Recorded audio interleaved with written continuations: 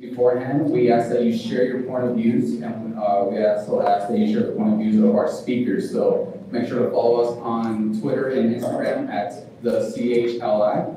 Second, we will have a Q&A section after the program, so please be prepared with any questions that y'all have.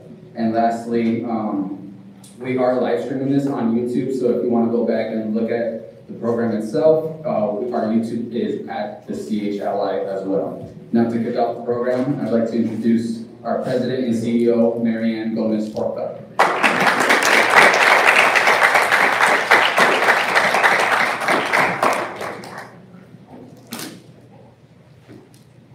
Good afternoon, buenas tardes. Thank you again for joining. I see some people still standing. We still have some seats secured in the front. And please help yourself to any refreshments. Thank you again. We know that the congressman is on the way, so as usual, as you all know, here on the Hill, we have a program. We're getting a little bit of feedback. I usually don't need a microphone, but as you all know, here in Congress, whenever a member comes in,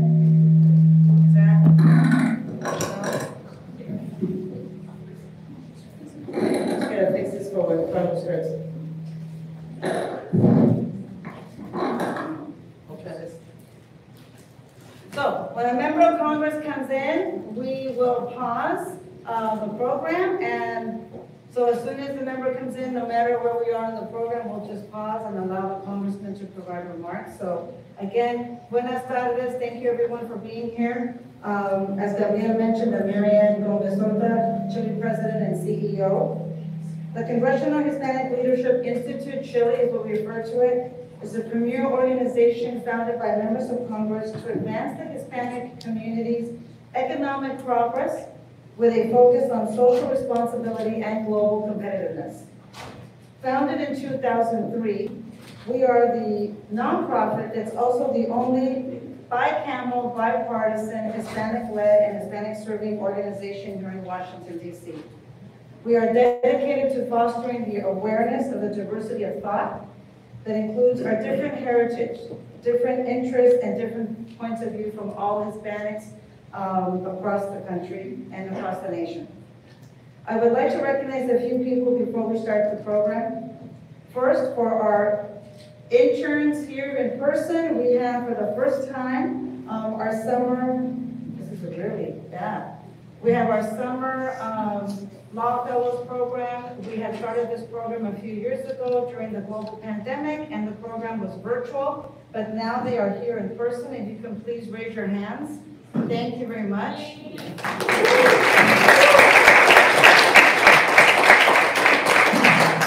If you or someone you know is interested, I don't even have the microphone on, so I'm going to ask Nicole, thank you. Actually, you can have Juan Jose do that if you can stay inside, please, Nicole, to just check. So, if anyone is interested in being an intern, either for a Global Leaders program here on the Hill or part of our Summer Law Fellowship program, please speak with Nicole Marin, who is our Senior Internship Manager. Nicole, raise your hand here. That's why you want her to leave the room. So she'll be back. The other is we have a couple of other programs coming up, in particular on July 26th. Yeah, I don't know what it is. You can check with that. On July 26th is our Future Leaders Conference that will be back here on the Hill in the Cannon Building. So again, it's a morning program for all interns and young professionals. So as I mentioned, if you're here in July 26th is our Future Leaders Conference. We always have a very good turnout for that event. If you're an intern here, a young professional, we have different experts and different people of different backgrounds and different disciplines from across the country giving some insights on how to navigate Washington, career path opportunities. So we want to make sure that we see you here again on July 26th. Before I introduce the congressman and the panel and the moderator, just want to recognize that this series is sponsored by American Petroleum Institute, Pacific Gas and Electric Company, Amazon, Chevron, Accenture, Apple, Charter Communications, Lucinta Square, General Motors, Intuit, and the National Association of Broadcasters. I also want to take the time to thank the team for putting this all together, because if I don't, I will forget at the end of the program. So that's why I do it now.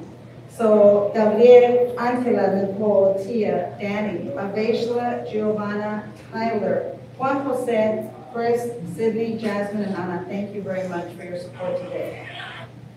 So before I introduce our moderator, please give me the opportunity here to introduce Congressman Moran.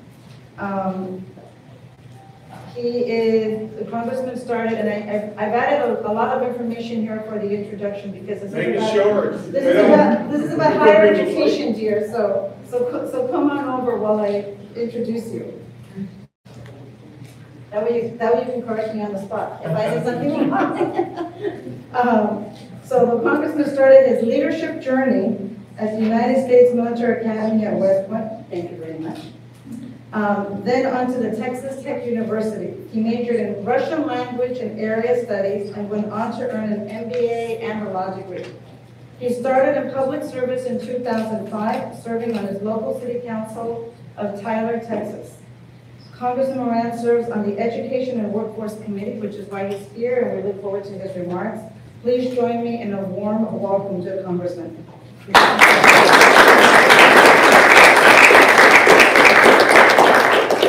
It's a pleasure to be here with you today. Is it okay if I move the mic up? Yeah, of course.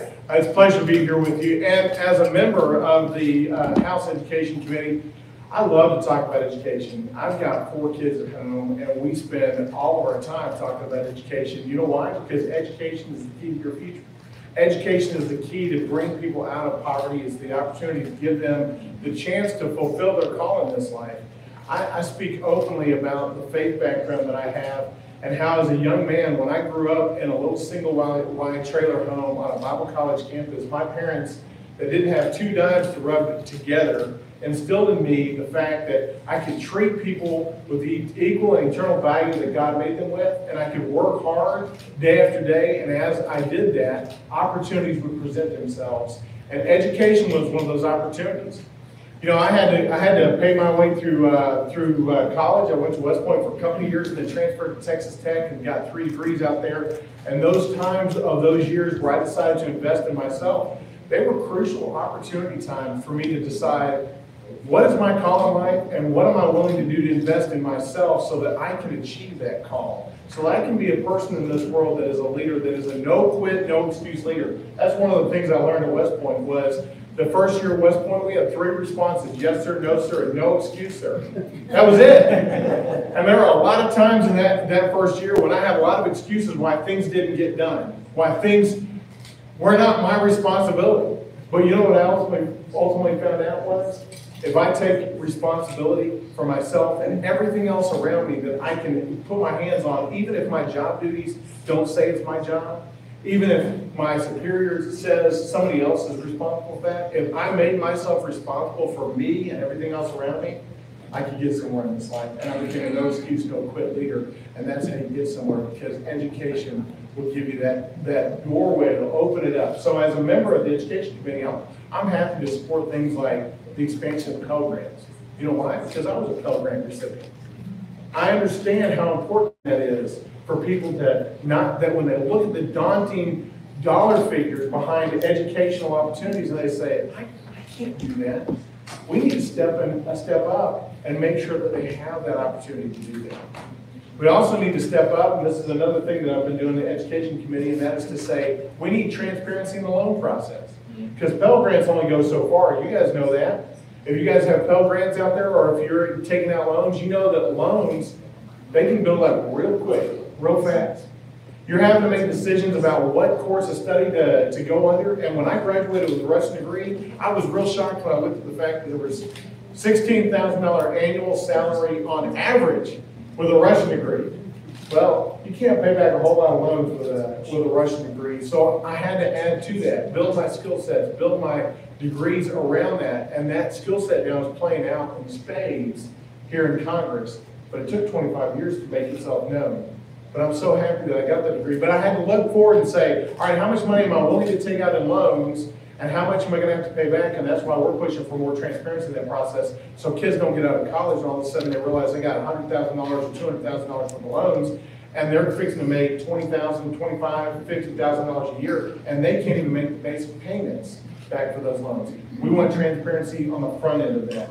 Those are two really important things. The third thing that we're working on this year for education is we owe a reauthorization. That's the Workforce Innovation Opportunities Act.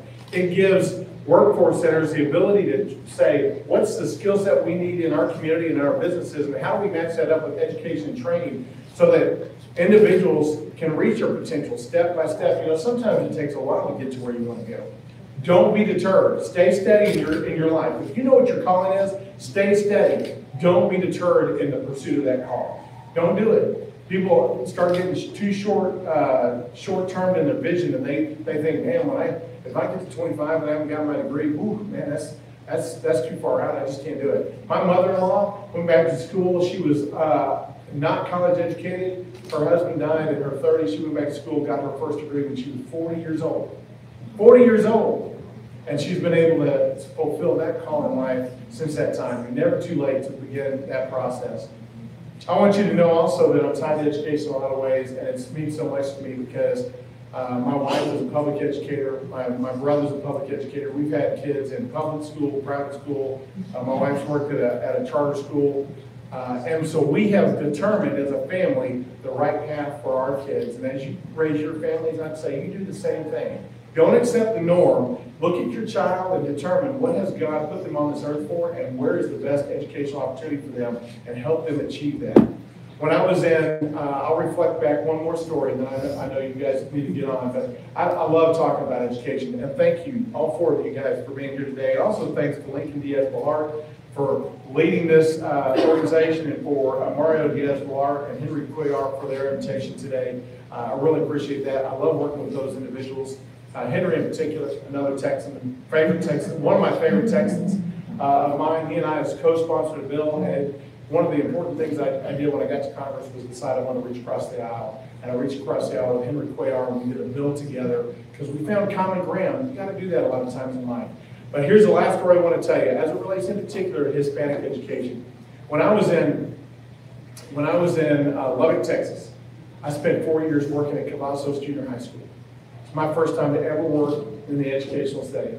I worked all day during the day and then went to school every evening during the evening. I was a teaching assistant in the 7th, 8th, and 9th grade reading department. If there is a lower person on the rung in education, I don't know who it would be other than the teaching assistant who ran the accelerated reading program at Cavazos Junior High School in that year. It was me. I sat by myself in the lunchroom. Nobody really wouldn't even talk to me because I was a little teaching assistant. And then the next 3 years after that, I ran after-school programs for those kids through the 21st Century Community Learning Center grant, federal grant program that still is around. I was proud to do that, and in fact, what we did the year of the 2020 election was we offered it out to all 900 students. If you'll complete an electoral process course with me after school, I'll pay for your way to go to the inauguration in January 2021. And we did, but you know what? Only 9 students out of 900 took me up on that opportunity. But we paid every cent for those students to come and be a part of that 2021 inauguration. And I hope that it's changed their lives. I'd love to go back and talk to them today to find out what impact it made on them. Many had never even been out of the state of Texas. Some never had been out of the county of Lubbock. And we came to Washington, D.C. and stood out here almost 22 years ago now to do that. But they seized that opportunity. They took the responsibility to say, I'm going to show up every day and I'm going to do the coursework and I'm going to complete that. It's our job on this side of the fence as agents of the government to make sure that we provide those opportunities. But then on the backside of that, you have to seize them. Don't be afraid in this life to seize the opportunities when they come your way. Seize every educational opportunity you can. Take responsibility for everything around you can, and I guarantee you, you will achieve the calling you have in this life. Thank you for allowing me to be here today. It's been a pleasure. Thank you.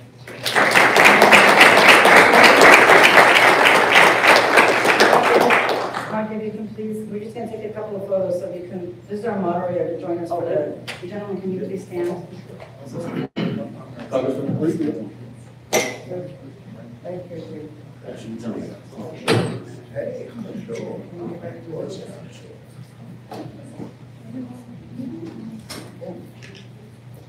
Thank you, Rachel.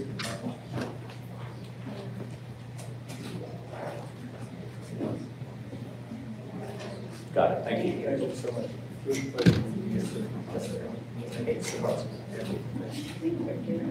Thank you.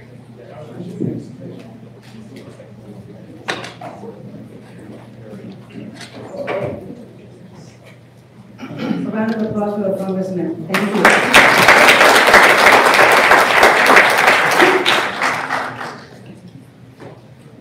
Okay, now I have the opportunity to introduce the moderator who is going to guide this discussion and get a conversation going. Carlos Margera is the co-founder of JR Insurance.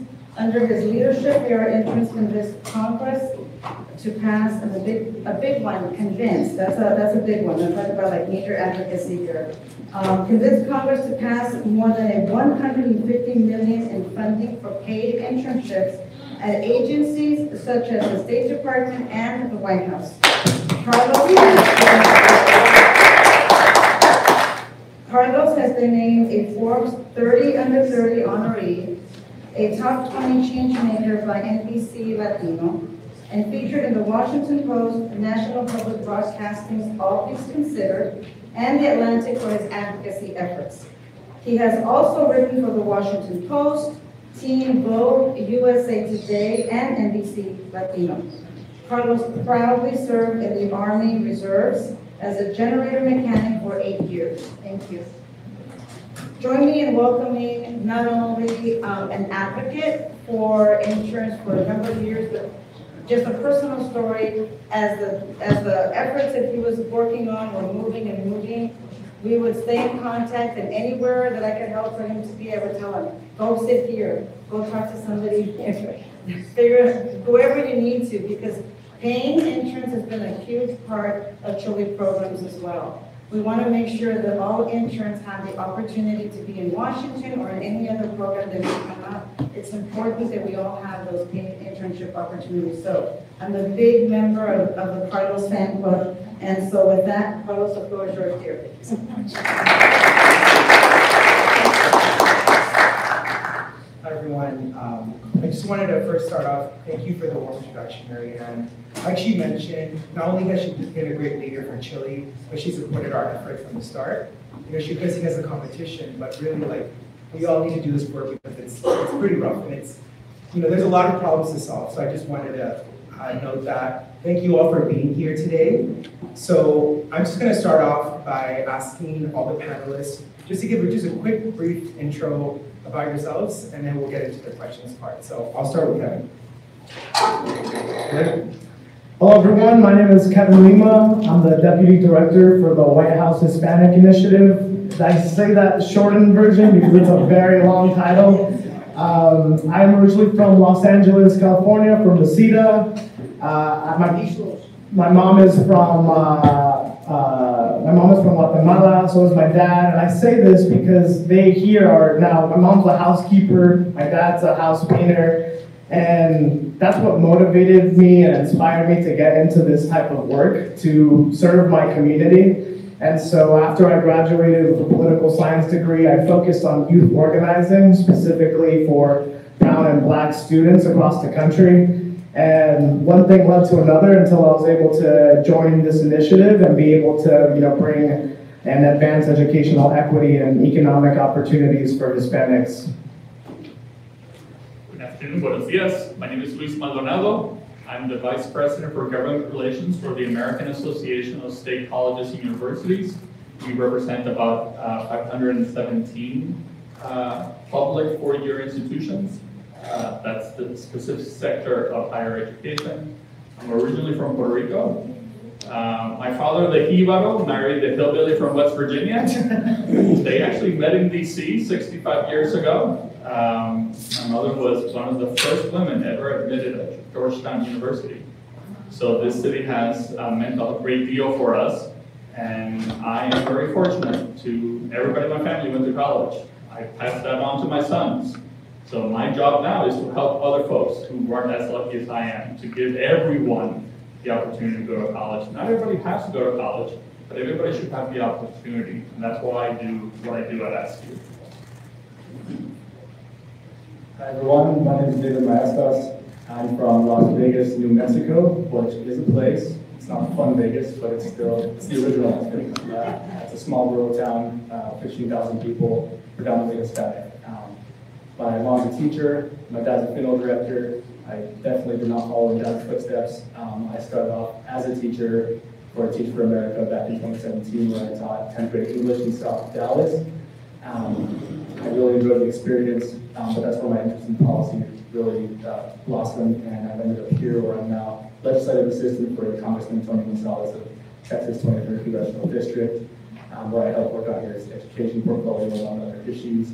I'm still very passionate about education, of course. Higher education is what I credit for getting me here, as well as my high school educational experience. So I'm very excited to be here today, and with the rest of you. Good afternoon, everyone. Carlos Becerra with Florida International University, FIU, Miami's Public Research University. Glad to be here. My own experience with Hispanic higher education actually begins with my overprotective Cuban mother, also a teacher, who kind of told me, you know what, leaving Miami for college, why don't you start at FIU? After a year, you can transfer to where then I wanted to go. So a little bit, we know when she started, because 28 years, I still haven't transferred from FIU. Experience in Miami at the local K-12 system, Miami-Dade Public Schools. When I've been in this role up here in Washington, serving as the representative for FIU and helping lead advocacy, but also helping build our student programs here. In that regard, I want to give CHLI major props and thanks as one of our strongest national partners in helping bring so many young minds up here. I'm also lucky in that, yes, I'm the talking head up here, but it just so happens that today within this room we have a great group of FIU faculty, staff members, whether it be from the admissions office, student access and success, our honors college, 2 engineering faculty that happen to be in DC, and of course we're going to bring them to this session, so hopefully some of you get a chance to meet them, but we're excited to expand on this discussion today, not only as FIU, but representative of so many of our great Hispanic-serving urban public research universities. Of course, I would be remiss if I don't say FIU is a proud member of ASCU. Awesome, thank you so much for the introductions. One thing I really appreciate about the panel is not only are they experts in higher ed, but they have lived experiences that really fuel their work. So just a level set before I ask questions, we're focused on higher ed, particularly the unique experiences that Latino Hispanic students face, and we'll be talking about overcoming challenges to plan a college, once you're in college, how to thrive, and then policies and programs that we can do to ensure folks graduate and end up employed in their careers they study. So I'm going to start with you, Kevin. In your opinion, what can federal agencies do in terms of partnerships with Hispanic institutions, TheCHLIs, and communities to ensure that we have policies that support Latino students from K through 12 into college to graduate? Yeah, well, thank you, Carlos.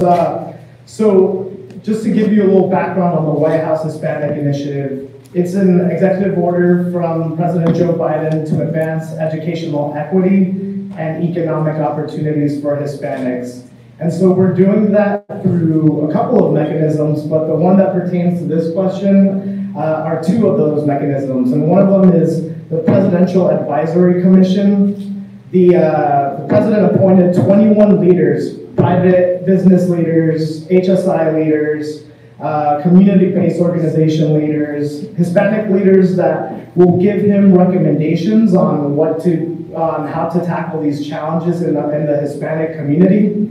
And number 2 is our federal interagency work group. And essentially the executive order allows us to bring all of the federal agencies and essentially learn from all the agencies what they're doing to advance educational equity and economic opportunities for Hispanics. And so we are meeting monthly with multiple federal agencies to learn about how they're how they're helping out the Hispanic community, what policies they're implementing that help the Hispanic community, and just in general do a full federal government approach to tackling these issues.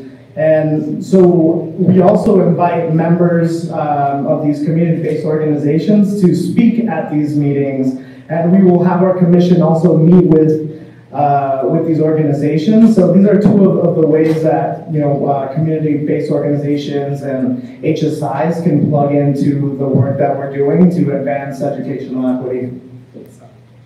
So the next question is to the other fellow Carlos. I want to talk about FIU. What strategies do you think have worked with FIU? And I just want to say, prepare our interns. We've had several interns from y'all's program. We've hired one, got promoted only to manager, so we're big fans of FIU.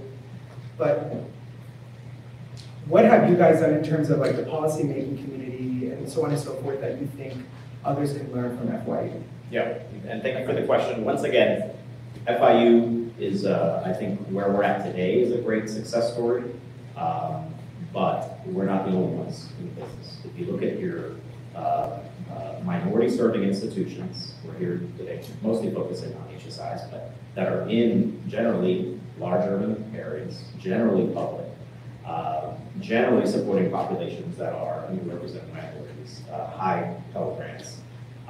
The story of our success today goes back, in recent times to 10, 12 years ago. Us not being content with what our 4-year graduation rates were, our 6-year graduation rates were. So that story today incorporates a couple of elements. First of all, although everything's focused on student success, and we have many great examples of that today, it started realizing that we needed to invest in faculty success. So initiatives on campus and dollars and resources being shifted, grants being shifted to support our faculty. And that could be in the areas of faculty, course design or redesign in many cases, making sure that these courses were fresh, mentorship, making sure that the faculty are connecting to our students. So that's one. 2, a healthy obsession with data, and many of my colleagues that are here with us today could vouch for that, and student data, completion rates, but some of the most immediate strategies and tactics were these gateway courses, which started as 17 courses and are still ranked up to 24 key courses in different curriculum tracks that we know were critical to either staying on track on a graduation path, or back then producing some show goals. So focusing on those courses, props to the Department of Education and their Title V program, because a lot of those grants going back to 2015 helped us rethink algebra, for instance, and create these models that were very using tech, but also not losing the fact of the human component, increases in advisors and coaches. So that's produced some results. College completion micro grants, as we call them. I just got some update today. These are generally about $1,000 micro grants for students that are about within 30 credits of graduation. Our student population, not unlike all of our HSIs, are workers. They're supporting their families. They're doing their best to stay on track. But what we noticed is that there was a good cohort. On any given year, we're awarding about 200 to 300 micro grants to give them $1,000 extra. If that can ease, make sure that they're registering for the most potential optimum number of courses to stay on track and graduate. The final point I'll leave is we do a lot of blurring of the lines at FIU. So one of our leaders here helps lead a lot of our student access and success programs, whether those be a lot of TRIO and bridge programs, also supported by the department. But when it came to easier on-ramps from community college, our local colleges, Connect for Success. So for instance, creating different pathways where they may be starting, at the local community college, but already part of the FIU community and family. I think that's an important point we'll hear about from all of our panelists. Receiving their Panther ID card, being able to, take part in those activities, knowing that they have mentors there at the community college. we're not waiting for them to arrive on our shore, so to speak. So those are some of the elements that today have brought our current success. So before I get to the next question, I did want to touch upon micro grants. I think that's something that we're talking a lot more about, particularly after the pandemic. I can tell you that, when the pandemic hit, hundreds of thousands of internships and other paid jobs, seasonal like lifeguards, they all got canceled.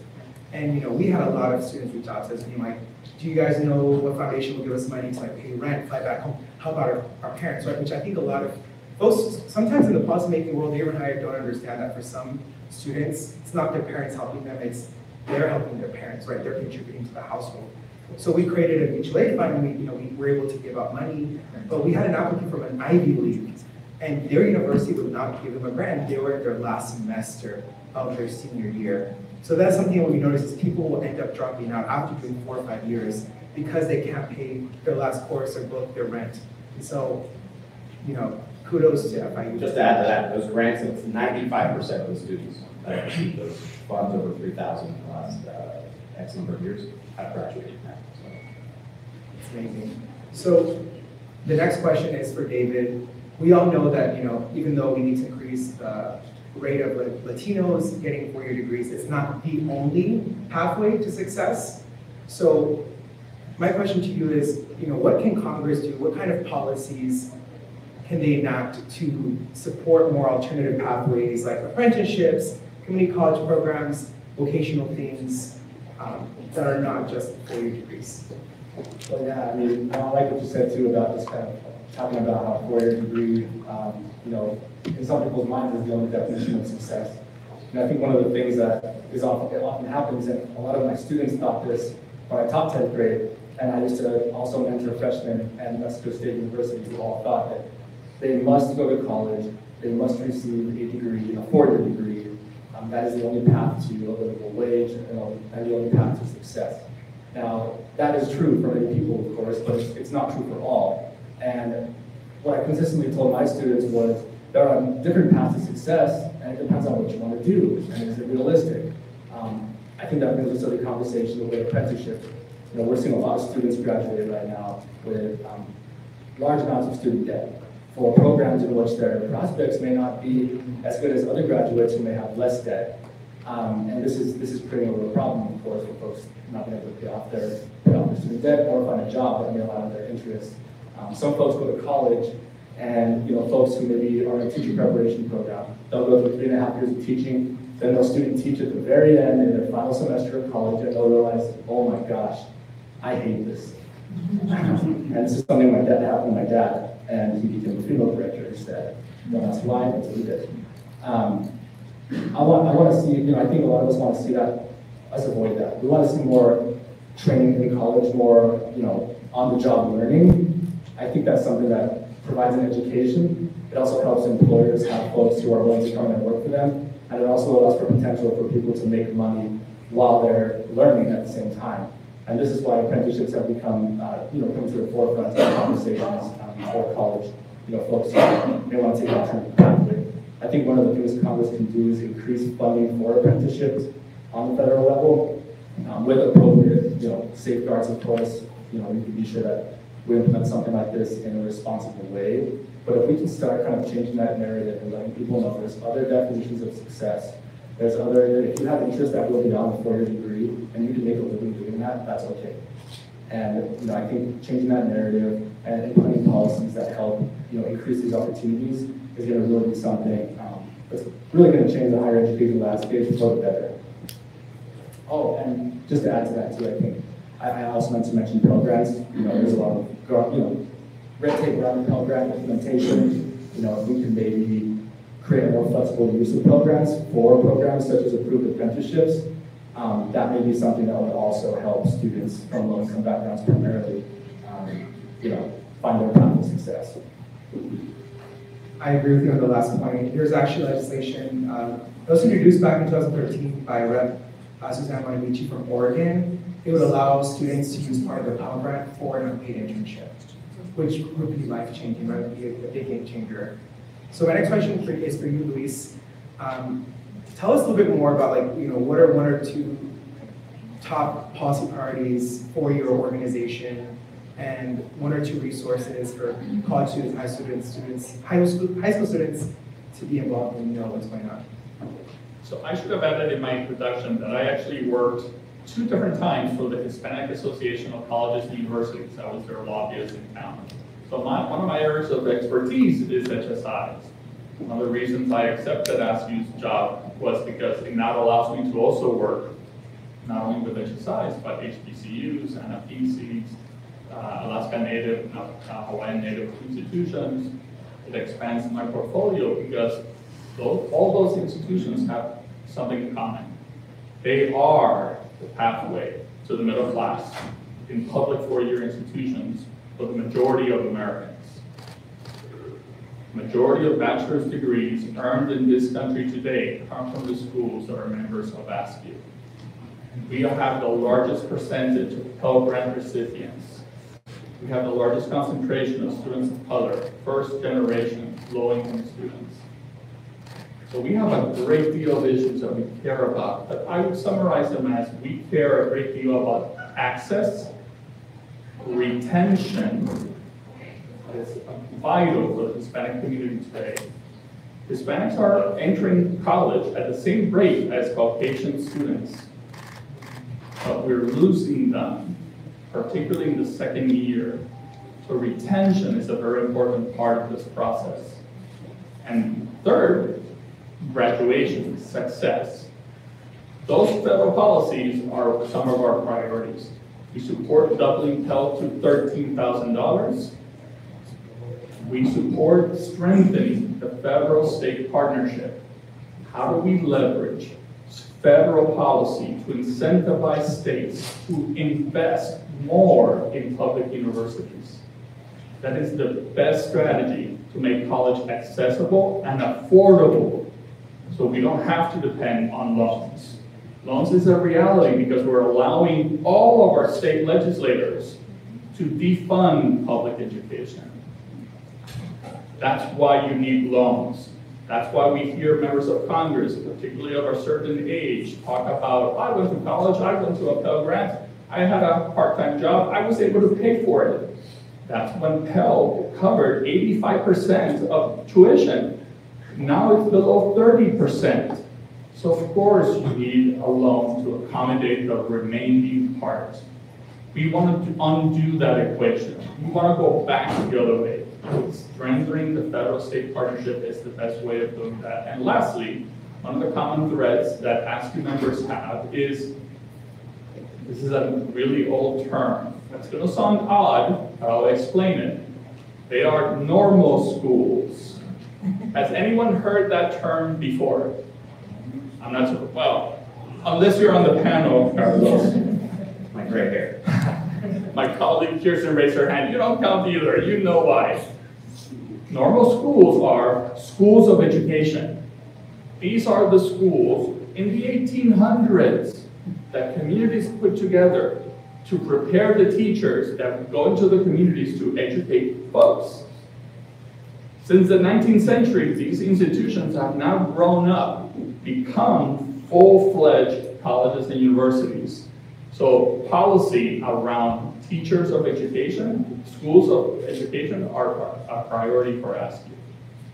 And our priorities now is we need to strengthen them because we are severely underrepresented in terms of the number of teachers in this country, but we need to diversify the teaching corps.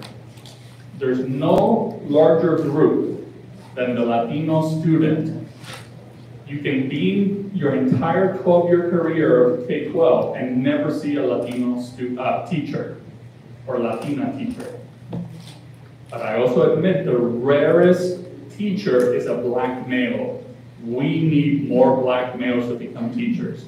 We need to invest in minority-serving institutions who have schools of education. We need to invest in ASCII schools that every single one has a school of education. That is how we're going to solve that problem. Those are the priorities I would highlight, but I could be here 2 more hours and not cover anything. Thank you, Luis. You bring up the teachers, and I was actually in a convening with funders and policymakers and lawmakers, And we're talking about we need more diverse teachers, which is true, and we also just need more teachers just overall. There was 100,000, the shortage was pre-pandemic was 100,000 teachers, now it's at 200,000 and it's only growing. And I would argue part of the issue is these rules were written 150 years ago, when it was just women doing the job and your husband's expected to subsidize your salary, but teachers are expected when you're in school to do a year of unpaid work as a practicum in a classroom. Right, how many people can afford to go to school and then work for free for an entire year? It's not sustainable, right? So I think that's something that policymakers really need to start looking at with honestly art and learn. Right? I'm not saying get rid of the practicum because that's complements the studies, but how can we give more stipends for folks so that they can be focused in the classroom and not on surviving? So I did want to bring that up. Now back to you, Kevin. So knowing that someone's socioeconomic background will impact their educational outcomes, what nonpartisan bipartisan policies can we implement to ensure that our community has a quality K-12 education that will prepare them for college? Yeah, so there's a lot of different ways, and I'm gonna stick to the one that I think is most effective and one that you're seeing implemented in most states across the country. And we have asked for an increased investment in this area, and that's our career pathways investment. And specifically, right now we have an initiative called Unlocking Career Success, which focuses on 4 pillars. One of them is dual enrollment and making sure that we give students the opportunity to take college credit courses before going into college. Number 2, work-based learning, something my colleague David mentioned, regarding internships, apprenticeships. You're kind of leading a big way in that sector. The third one is workforce credentials, something that David also had mentioned, making sure that if we're preparing students before they even have to go to college and they want to, they know that they're going to become mechanics or they're going to be, something that doesn't require that 4-year education, but still some credentials, that's what we want to focus on. And the fourth one, which means a lot to me specifically, is career counseling and navigation. I say that because when I was a student in high school, I had to be the one who was translating to my parents in Spanish all of the applications that I had to do. I was the one, having to translate to them FAFSA and explain to them what FAFSA is. And I never had someone who was guiding me through that entire path of being able to go to college. And so when we talk about, affordability, one of the things that I feel is missing is attainability, right? And we have to make it attainable for Latino students to be able to go into college and, receive these workforce credentials, receive these apprenticeships, internships, and, we have to make it attainable to them, whether that be also providing this, in Spanish, providing this in other languages so that we can make it easier for students to be able to even learn of the opportunities that exist. So those are 4 of our big pillars of our Unlocking Career Success that I think would tackle this issue. And thank you so much for focusing on dual enrollment. I actually did that in high school, where the 2008 economic crash impacted my family. We went into public housing, and in my mind, I said, if I can do my junior year while I'm in my junior year at the community college, I can graduate early. And, basically get a full ride and not be a burden to my parents. And my school was like, actually, I don't think you're a good fit. I don't think you'd succeed or whatever. We pushed, and I was able to do it, and that saved me money and time, and so. Kudos to you. So Carlos, obviously, the top priority of a university is to educate your students. But in today's economy, we also need to focus on how do we make sure students can be employable. What is FIU doing around that, beyond your own walls, and ensuring that you change the careers of students? Well, we're going to start hearing a chorus here because a lot of it does revolve around micro-credentialing, badges. Earlier today, there was a hearing of the Congressman's Committee. It was titled and framed in the skills-based economy, competencies versus degrees. The framing of it was, either or. we don't believe that that's equal. Yes, we can, as I pointed out earlier, we can use innovation we have and focus on the students to build a better degree, a degree that students are going to graduate on time or at an appropriate time, but not settle for that alone. So the micro-credentialing badges with industry, two of our best examples are with CASEA, IT and security management, for instance, or MITRE Corporation based here in Washington, with presence all over the country on cyber operations. Our former president tells a story that, the best time at any college campus is graduation, commencement ceremonies. And after one of his recent commencements, going to the library the next day and seeing some of the graduates, one of the graduates in particular that was there studying for, wait a second, did you just graduate? He goes, no, I'm studying for my IT certification. Triggers like, well, why can't we be doing that at the same time? So the micro-credentialing is a big thrust. Just so happens, one of our team members that's here today, so if you all want to know more of that, apprenticeships, 100%. We were one of the first universities in the last administration when they opened more towards four-year institutions applying for these apprenticeship dollars. So that is also the cyber area, growing area for internships. So that, without a doubt, is something that we believe, that's a full frontal effort at the university, whether it be in Miami, here in Washington, D.C. Once again, props to pay our interns. I see so many of our examples here. The FIU student, just like many other urban minority-serving institutions that are receiving Pell Grants, cannot come to Washington, D.C. for a transformative experience or an unpaid internship. It's just not going to happen. So at the university, we have focused, as a lot of us here know, in Washington because of the transformative experiences. Those, we collide worlds. We have an FIU in DC, DC Ready badge, if you will, because we know, as CHLI knows as well, and CHLI, you just can't start from day one. Students have got a plan, budget, what their strategy is going to be, who their mentors are going to be. So we bake that all into an online module course. But there's other elements. Going back to the faculty development, helping faculty infuse more writing into these courses, which has been somewhat of a shift, you believe it or not, but students themselves reporting that they didn't feel comfortable in the working world, with their writing skills. And so those are some elements where we feel good that. But once again, you can never stay static. You've always got to be speaking to the students, hearing what their needs are, so they can better prepare them. Yeah, it's good that FIU is taking a more active role, because I feel like a lot of nurses are very reactive to employment, career outcomes for their students. And I do want to just quickly, federal agencies have this issue where many of them are not paying and saying, you can get college credits or your school can pay for you. That is an issue because not every school is Harvard that can provide their student $5,000. So that's just something where it's like everyone should pay their own interns. For you, David, can you mention one or two policies that you think would ensure more success for Hispanic students? Yeah, I mean, it's what's difficult for a lot of students is and something I went through is prior to college. For those who are first generation or from disadvantaged backgrounds, it's difficult to understand how one's going to navigate college, how one's going to pick a major, how is somebody going to find folks when they get to college, we're going to navigate them through their finances, through career counseling, and it was mentioned up here, someone mentioned counseling for students, career counseling, and one of the policies in place is federal TRIO programs.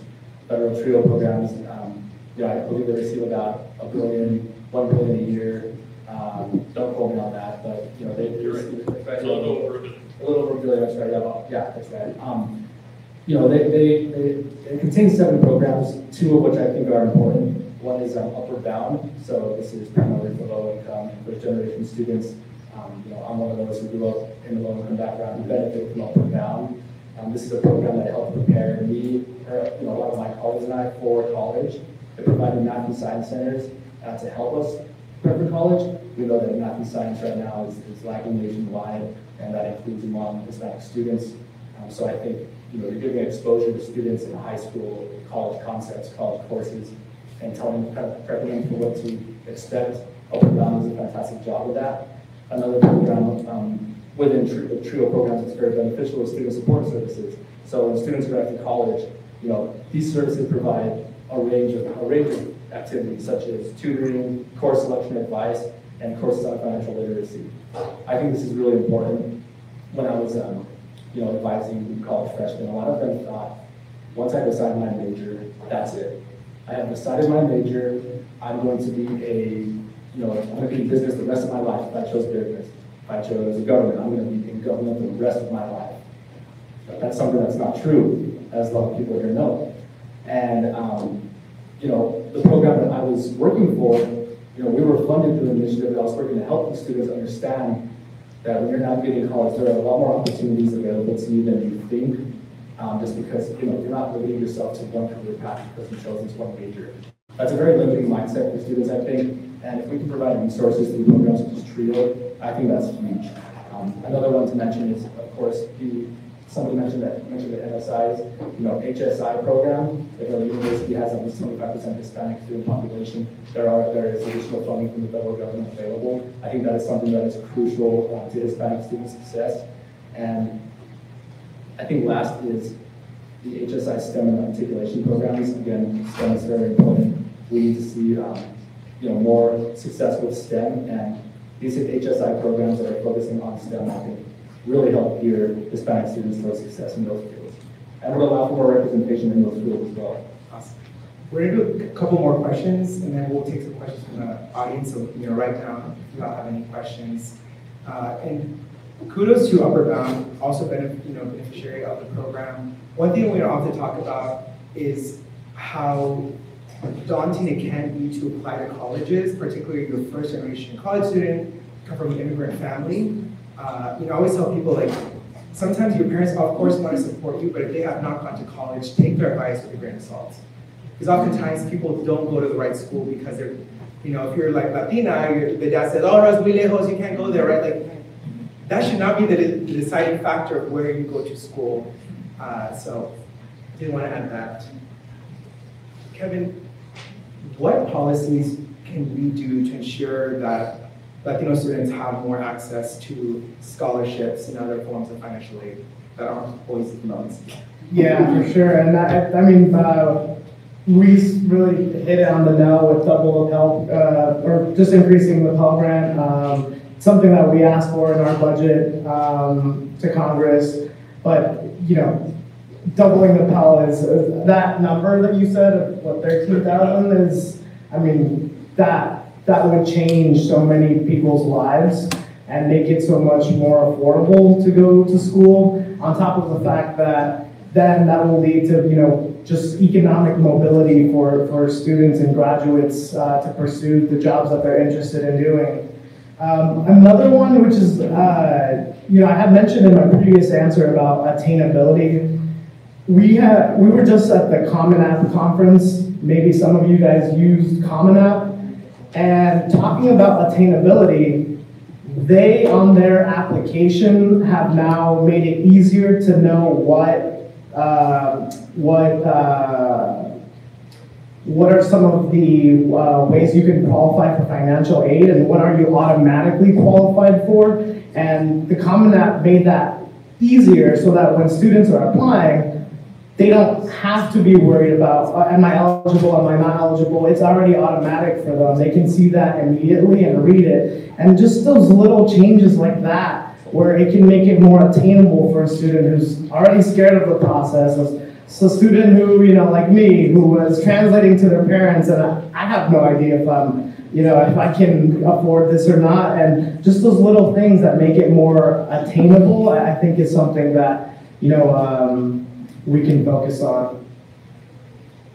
Carlos, can you tell us just a little bit more about the newly announced Alliance of Hispanic Serving Research Universities? Sure, and we left some information out of sign-in desk if you want more. In the spirit of wanting to use a certain set of schools as good labs for a lot of these issues we've discussed, knowing that in the education community, we're all going about it. Thankfully, we all ask you exist, who exists. But a little over 2+ years ago, what are 21 institutions today that are Carnegie Research 1, so doing high research, and I'll come back to why that's important, especially when you look at funding for students. Hispanic serving institutions. That subset of schools is about 21 now. We go by the Alliance of Hispanic Serving Research Universities. The research question is critical because if we're looking at the creating more pathways for professors and professoriate at these institutions, that pathway is through graduate degrees, research funding that gives graduate stipends and opportunities possible. But just to take a look at those 21 institutions, total enrollment nationwide of those 21 are about 780,000 students. They produce about 190,000 graduates a year. So these are scale issues too. And we see this as a good potential lab for the federal government, for policymakers. Just under 40% are receiving Pell Grants. At FIU, that number is a little bit higher.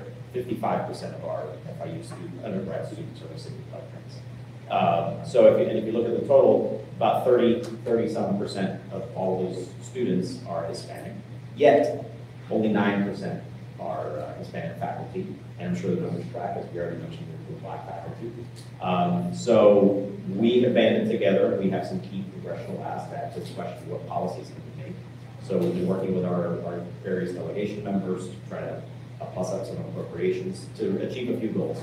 Double the number of Hispanic doctoral students across in the country, so that we can also increase by 20% the Hispanic professoriate at these institutions. Because there is an issue, without a doubt. If we get to the grain of why we assembled today is, what are the needs of the Hispanic students and the underrepresented minority students. We saw it in STEM education, where a great story at FIU. Today, we're pleased with what we've done to transform STEM education. Introductory courses, for those of you that are closer to your introductory courses in physics and biology. Creating smaller learning environments, getting more junior and senior students to be learning assistants. That has produced a lot of good dividends, because although the professors may not yet look sound like our large Hispanic and Black population, nevertheless, those fellow students are breaking some barriers and are producing some good success in those introductory courses. So that's the Alliance of Hispanic Serving Research Universities. We're doing a lot of new focus on women in STEM as well. But we're trying to drive the federal government to use these institutions as a key testing ground for a lot of these studies. So this question is for you, Luis. This is the last particular question for our panelists, specific people. So any day now, we will be hearing from the Supreme Court on the Harvard University and UNC Chapel Hill affirmative action case. What do you think is going to happen, and how will this impact the team of students in college? Wow. I'm not joking. I think that is the most important question that has been asked today. We don't know what the effects will be because we haven't seen the final decision. The final decision can go in many different directions. But we know for certain that it's going to limit opportunity. It's going to result in less students of color going to the most highly selected institutions in this country. That's a fact. Whatever inroads we were making, Black students, Hispanic students, Asian students, we're going to lose that path. There won't be other institutions. Community colleges are open access schools. Our institutions are moderate access. You have to qualify to get in, but their acceptance rate is very high. We are there to serve communities. The more selective ones, and I don't need to name them, we don't know who they are, and I'm going to be able to admit. And it's very important that we say something about the Asian students also, because It's Asian students who are bringing up these suits. But we think of Asians as one group, and that is wrong. There's great diversity, and it's just a few years ago, a handful of years ago, that the federal government started actually counting the different members of the Asian groups. There's a great difference, and I'm generalizing here, I'm admitting it. There's a great difference if you're from China, Japan, or Korea, than if you're from the Philippines, Burma, etc., etc. So we need to acknowledge, because those are the facts, if some Asian students are bringing the suit, but it doesn't mean that all Asians are going to get into those highly selective schools, because many other Asian students will not get into those schools. So the impact of that is going to be sad for our country. It's going to limit our economic development. We're going to have to continue to import many of the professionals that we need to drive our high tech and others. These are the institutions are generating many of the engineers that are innovative.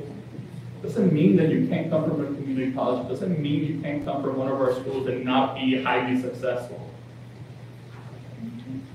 So I fear about that.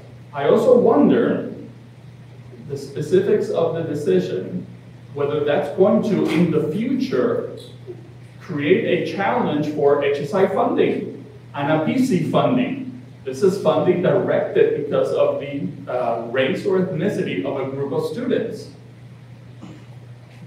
Based on the details of the decision, we're also afraid that this is going to prohibit colleges and universities from creating summer enrichment programs for Latinos to enter STEM programs. Black students enrichment programs. We are concerned that those things will have to stop, but I'm praying for, in the details of the decision, that we need to adjust them, but still manage to be successful. Until we see the details, we don't know. So the not knowing is what fills us with fear. But if we take the Dobbs decision as one example of the major alteration of what we at least understand our reality to be, the implications of eliminating race as one of the many considerations in the admissions process could reverberate into our society for decades to come, and we don't know the outcome of that. So today, I'm afraid, particularly for our community and all students of color. Thank you. So these last two questions for anyone in the panel. What policies or programs would you support to help alleviate the student debt crisis for low-income students, those of working class backgrounds, while also balancing that you need to make sure the higher ed financing remains stable? Well, one of those other decisions that's also going to come out right after the affirmative action case is also the student loan debt cancellation case that we're also waiting to hear back. And I think that's one of those things that we tried to implement where, we would remove, the president wanted to remove 10K through 20K of student loan debt. 1 out of 2 Latinos would get their entire debt removed. Imagine not having any debt and being able to now focus on building a family, buying a home, starting a business, things that are part of the American dream that unfortunately, because of the high cost of going to school, have now limited all of our Hispanic community and Black communities much more than other affinity groups. So that's one of the ways that this administration is tackling that question. And the second one is also with making community colleges free, making affordable community colleges, working with states to make community colleges, that get that associate's degree free is something that we're also tackling. And, it's in that budget that we also submitted to Congress where we have increased and we're calling for a new grant to make it free to go to community college.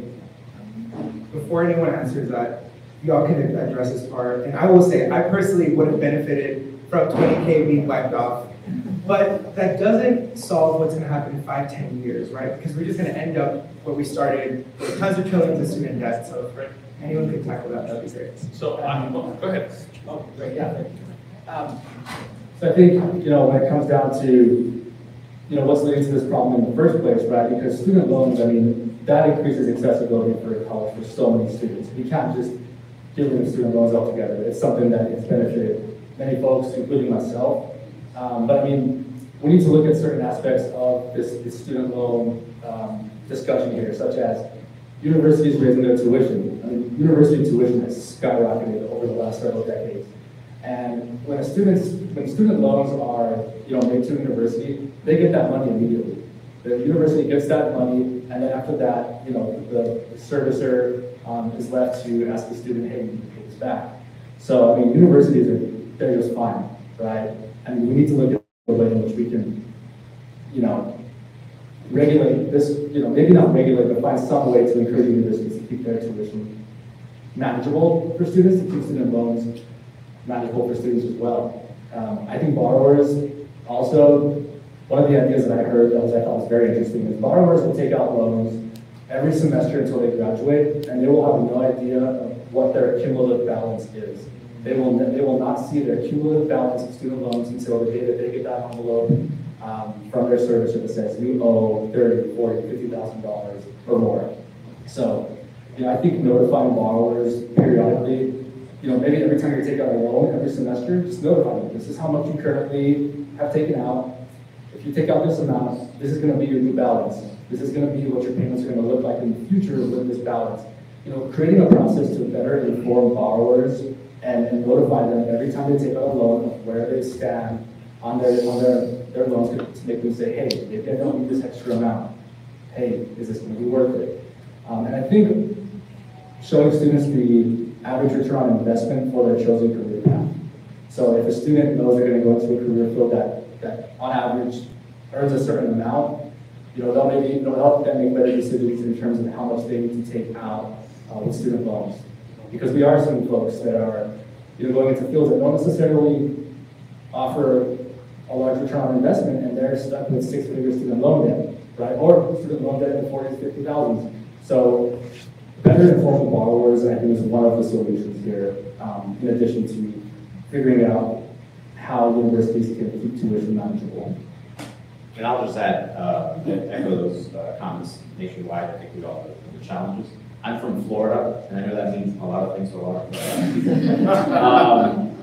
Although our housing experts will tell us, some of our cities are the most unaffordable currently. You got to look at the total cost of education.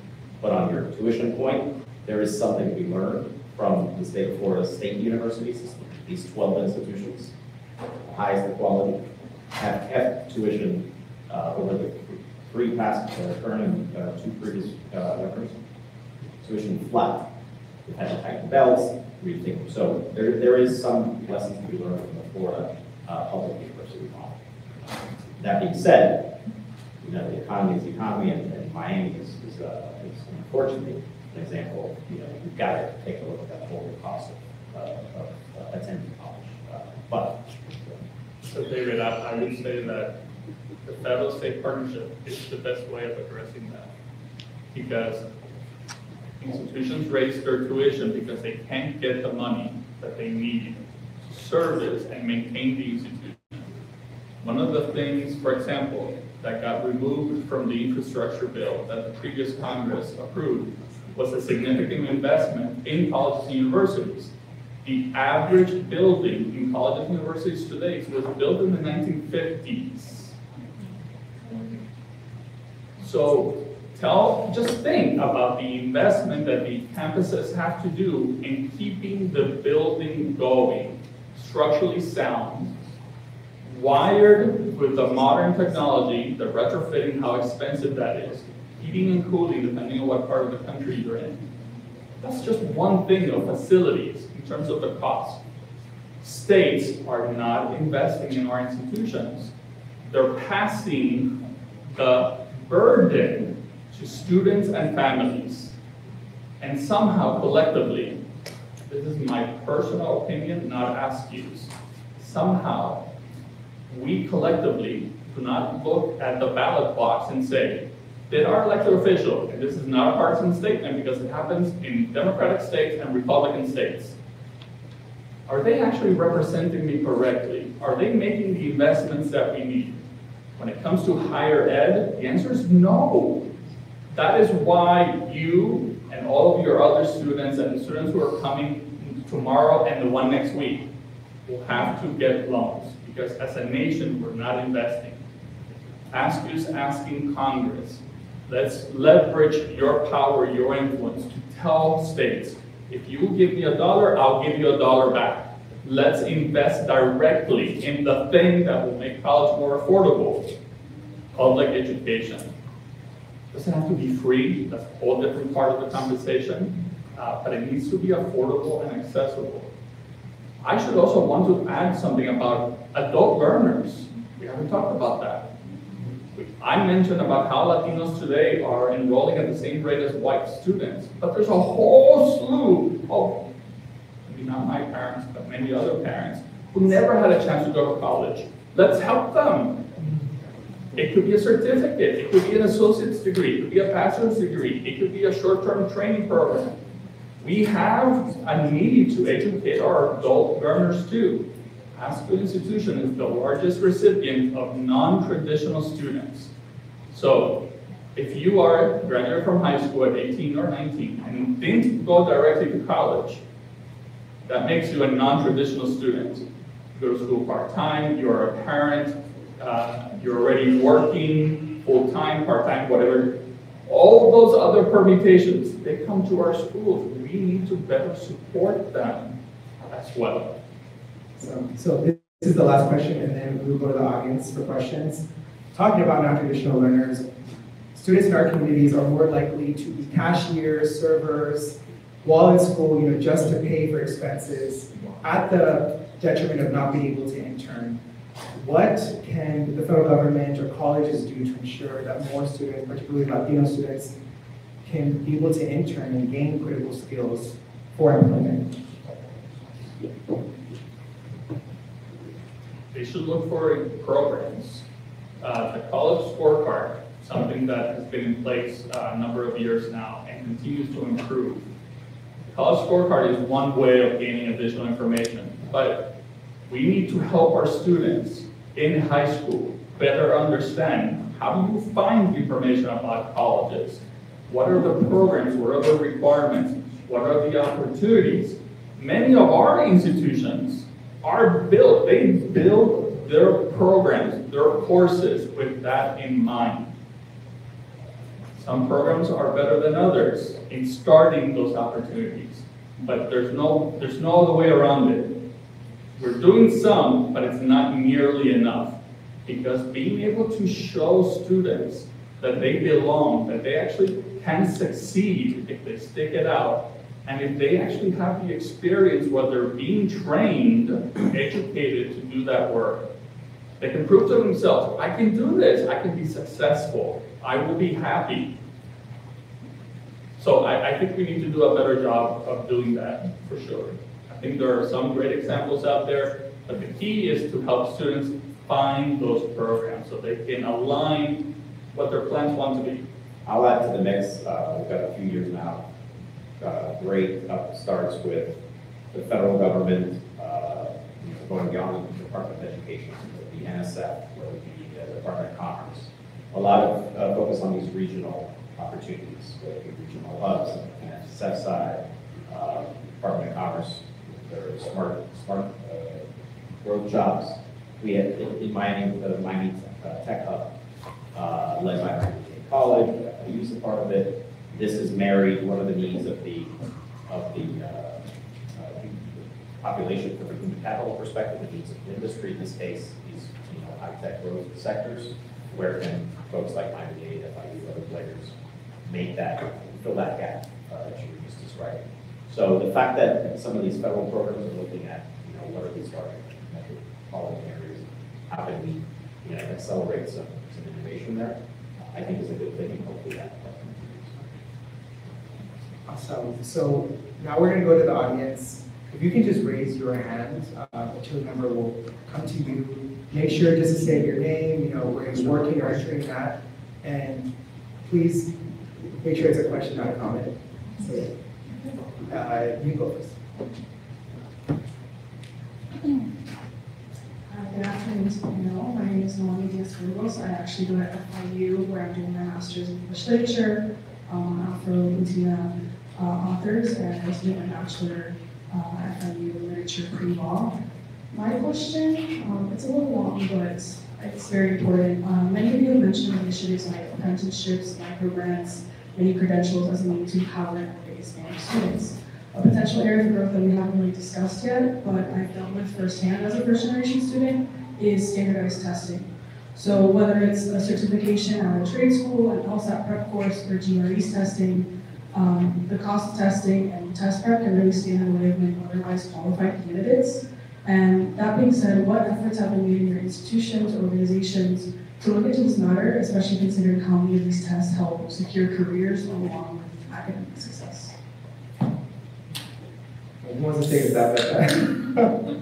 I'll take the first step and say, specific strategies I don't know today, but I can find out. Did you have any experiments yourself from? I just know for myself, a lot of the cost of LSATs was one of the reasons why I decided to push back on law school. And I know also even my brother who goes to trade school sometimes, dealing with that has kind of stunted his ability to move on to the next part of his education. So the thing I would share with you is, those are private companies. They decide what they're going to do, how much they're going to charge. My understanding is that they do have programs for low-income students to either reduce or avoid the cost altogether. But if the student's not aware of that, that's a missed opportunity. The other thing I will add is the result of the pandemic. One of the effects of the pandemic is increasingly more universities are deciding not to use testing as part of the admissions process. So that is gaining a lot of interest and steam, particularly among the highly selective institutions. Because that's, and I have to admit that that's mostly related to the fact that less students went to college during the pandemic. And we know that 2026 is the big cliff. If you haven't heard that term, you're going to hear it very soon. Because of the recession in 2008 and 9, people stopped having babies. Come 2026, the number of high school graduates is going to start to go down drastically. We lost a lot of people in the recession, meaning people that weren't born, because people were afraid of the economic situation and they stopped having babies. So that is a big threat to all academic programs, from certificate programs to doctoral programs. There's less people in the pipeline. So that's another reason why they're doing away with standardized testing for the purposes of admission. You first.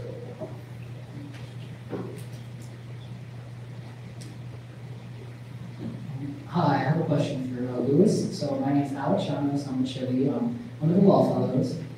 I know we talked a lot about, we mentioned that second year Hispanic students were dropping off, and we had a little bit of conversation about like finances being an issue, but are there any other factors leading to that drop off, and are they being addressed? So there are many issues. We can't point to one thing, but commonalities in our best understanding of it. On average, Hispanic students are loan averse. Hispanic families are loan averse. We'd rather work one job, 2 jobs, 3 jobs in order to make the money to pay for that credit hour. That forces us more on average to go to school part-time. That means we have to work longer to make more money to pay for a longer period of school. And as I like to describe it, life happens in that period.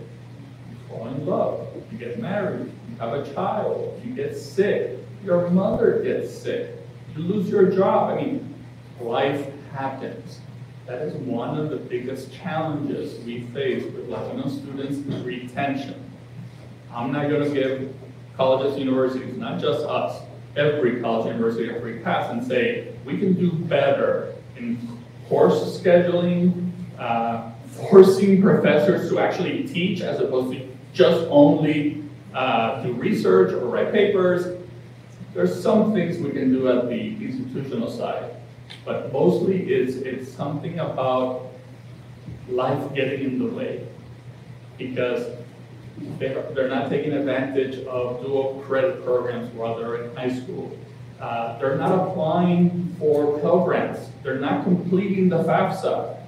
African American and Hispanic students are the largest groups who do not fill out the FAFSA. They don't get a Pell as a result of that. They're not exposed to loan, work study, SEOG grant funding, I mean, all of the different programs that are available to student fund their education. Those are all challenges related to your question. Thank you.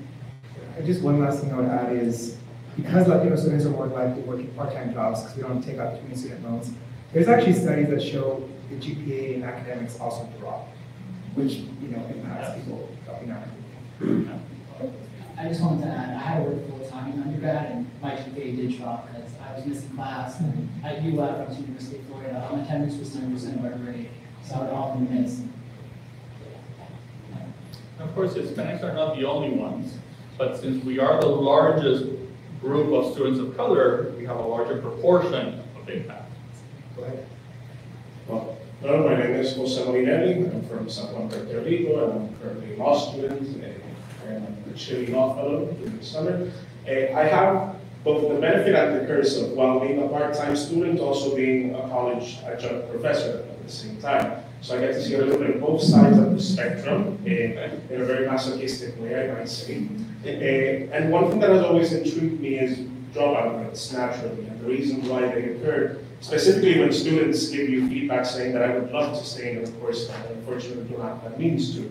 So I noted that the National Center for Education Statistics in 2010 recorded that Hispanics had a 16% dropout rate at the time, and in 2020 it was reported that they moved down to 7%. And in your experience, I'd like to ask which strategies or policies or frameworks maybe might have been implemented in this time that might be something that we need to continue in 2020, 10 years. And we can just keep one response because we have like At FIU, I know we made a serious investment in advisors across the disciplines. One, technology, believe it or not. Just one quick example. A student that probably might have missed, not scored well on two repeated tests. Some advisor would be notified, they'd reach out. So it was both high tech, but also high touch because we ran with a number of advisors in our case.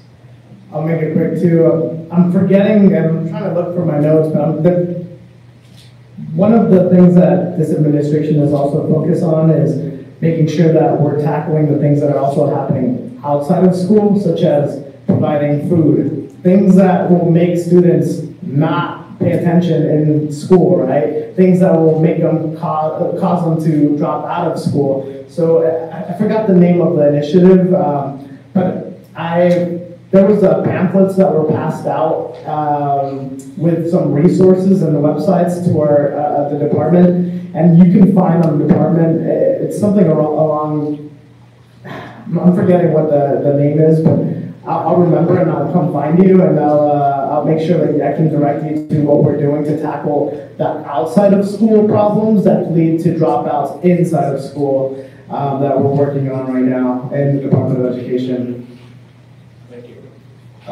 Yeah, my name is Jared Page, research engineer at NASA. I guess I'm curious, with regards to workforce development, we all know that the underrepresented groups are still what it is today in 2023. So I'm a hustler, so I'm thinking to myself, if you tell me school is free and there's a pathway, pipeline, bridge, trio, doctorate, it's free, cool. Most people would go that path, but the reality is there's certain prerequisites and competencies that you have to build over time to get to that destiny.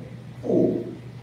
Fast forward, you build these IT paths, certs, you don't necessarily need a 4-year degree narrative. So my question becomes, in the Hispanic ecosystem, what is the freshman's at critical mass majoring if they're not going the IT path and going the STEM path? They are in fact enrolling, thinking and wanting to be part of that path. It's when they start hitting statistics or advanced algebra, that's when they hit the wall. That's when they realize that their high school failed them. That's when they realize, well, they don't actually realize it in most cases, but that's when they learn that their school district was underfunded. Because there's great disparities across this country in how school districts get funded and teachers that they have access to. Who are the best trained teachers? The investments that we make in schools of education to incentivize students to become teachers and actually go to that district and get loan forgiveness for the fact that they taught for a high need topic like math or science in a school district that needs well-trained teachers. So I would say, in my experience, funding is one issue. It's also my experience that they want to join those careers, but they're not academically prepared to do it. And I think institutions, all institutions, can do a better job of supporting them. And there are strategies out there to help those students realize they're not prepared and then do something to help them prepare so that motivation to enter a STEM field can actually become a reality. And because we're underrepresented in those fields, the up-and-comer young generation cannot look up and see themselves as an example. That is, in my opinion, that is the biggest obstacle. We're not there to inspire them because we haven't had enough people achieve that goal in representation of the size of the population. And just to add to that too, I mean, we need to understand how important it is to tailor to the student. We can't be teaching students according to this one-size-fits-all approach. And I'm sure you know I've heard that phrase many times, right? I mean, we can't be turning out students like schools or factories. We need to, invest in innovative learning models for students. We have to look at each student. How does this specific student learn? What strategies work best for them to make sense of the concept? And that's where you see a lot of talk these days about innovative learning models that drift away from just traditional public schooling. We've seen the increase in public charter schools. We've seen an increase in vouchers. We've seen, and we can talk about all these different options, but there needs to be a way to provide innovation, hold these innovative models accountable, and tailor to the needs of the student. Another way we can do that too is you have to be very careful with standardized testing. We know standardized testing helps us see kind of the level of, is everybody a level playing field to see where they are? But if these students learn in different ways, and teachers are spending their entire school years teaching to one single test that is just rigid in its design, it's going to be very difficult to reach those students that need a different approach to learning. And it's not always going to be the most accurate measurement for that student's knowledge. There are students who are much more knowledgeable than their test scores seem to portray.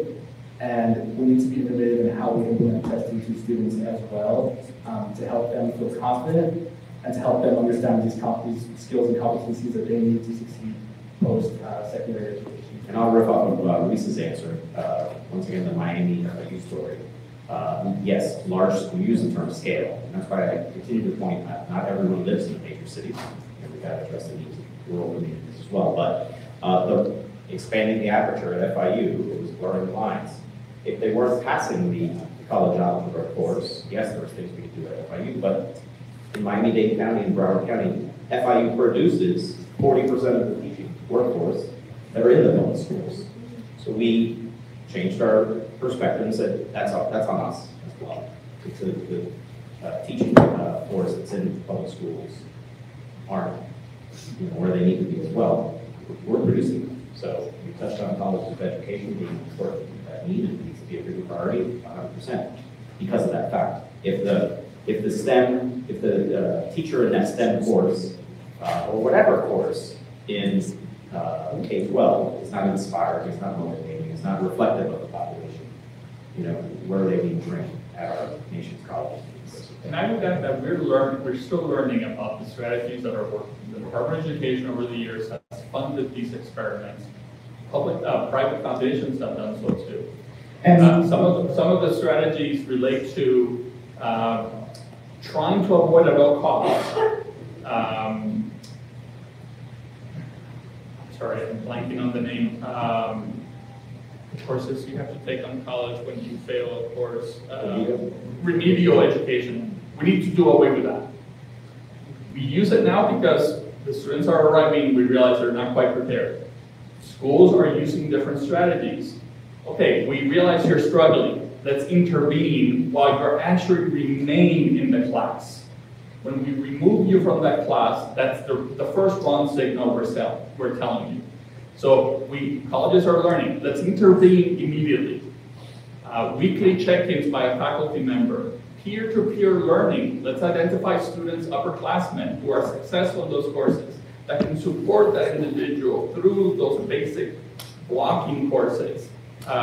Tutoring, immediate hand-to-hand tutoring as the course develops, as opposed to removing them from the program, trying to give them remedial education, and we lose a lot of them. So institutions are learning strategies that are working, using email, using texts on phones, sending them a weekly reminder, hey, have a great week. Remember to show up in class. You can do it. These small things we're learning have great impact and encourage them to stay and do the hard work to stay in the program while they're also being supported to be successful.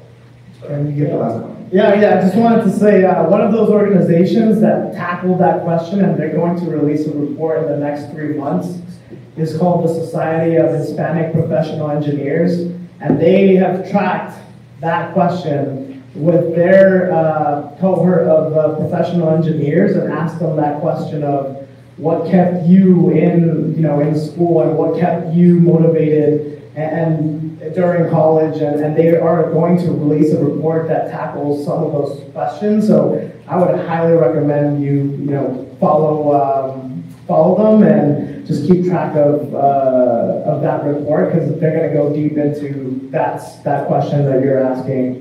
I just don't want to be ignorant and assume the Hispanic community or the African American community or any minority community wants to be a scientist or engineer. That's the question. I'm curious. What does the average Gen Z student is interested in wanting to do and not necessarily be? And if you'd like, we could talk about that in reception time. We are at time, so please help me. Clap for everyone, for all the panelists.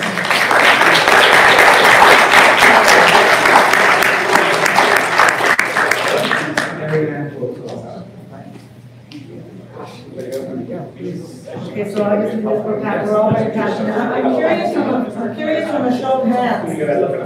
Okay. Now I got the panelists all excited. Okay, I'm curious from a show of hands, how many of us have student loans? I still have. Yeah, I think I finished paying them off. How many had work study? How many had an internship? How many had a paid internship? There was less hands. So all the hands that were raised, and I think at some point everybody raised at least once, and this is what I always say at the end, is that you have had the opportunity to be in this room, here in Congress, to hear this conversation, to learn about the policies, to learn about what's going on, to learn about what hasn't worked, what are some areas of opportunity. And so it's now upon all of us, including you, whether you raised your hand or not, to contribute. And so part of it is that what are you going to do now with this information? Who are you going to help? There was always somebody that helped us in some way or manner, whether it was $20 a loan, emergency or something, or helping us with homework, whatever it might be. We didn't all get here alone by accident. So what are you going to do to help the next person, to help somebody else who's back at home or on the campus? If you're a student here and you're going back to school, think about that and how you're going to contribute. The other thing that we need is we need more Latinos to become school board members. We need you to be in the policy-making side of it as well as the academic side of it. And with that, I'm going to close and say thank you very much for being here, and we look forward to seeing you at the Future Leaders Conference on July 26th. Have a wonderful summer.